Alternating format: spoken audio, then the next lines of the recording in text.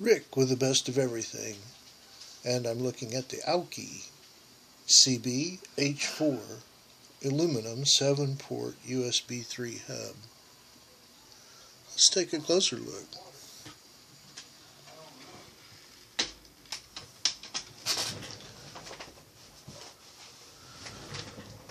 Nice design. Oh, open. Get your sleeve. Okay, sleeve off. Box open. And we have the CB-H4 hub.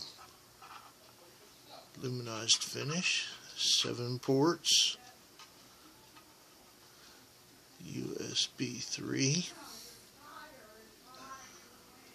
But that looks interesting in 3D. And power.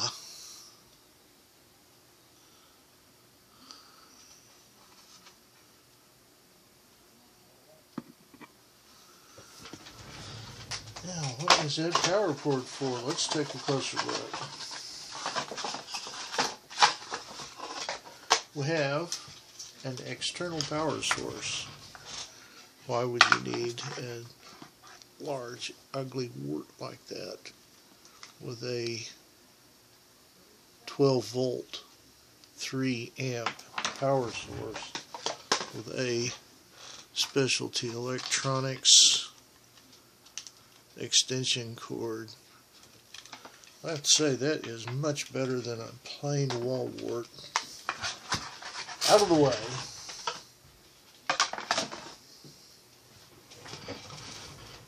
And a USB 3 cable. Now that is a good thing.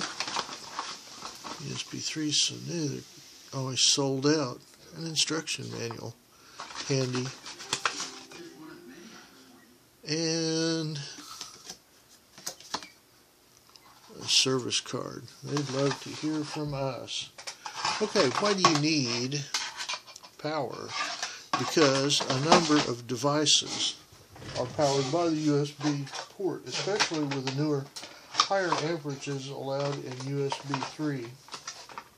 Should be plenty to handle a string of devices plugged into your USB 3 hub. This one I'm going to use in the shop.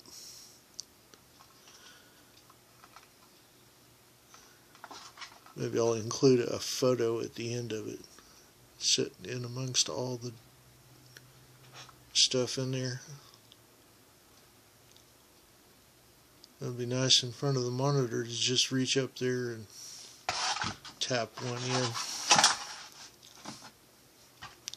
The angle is nice.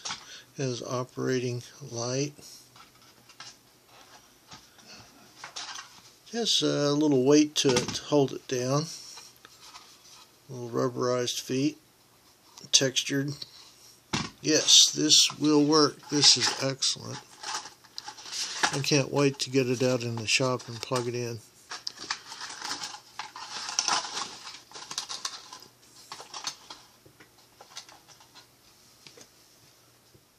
Okay, we made it out to the shop computer.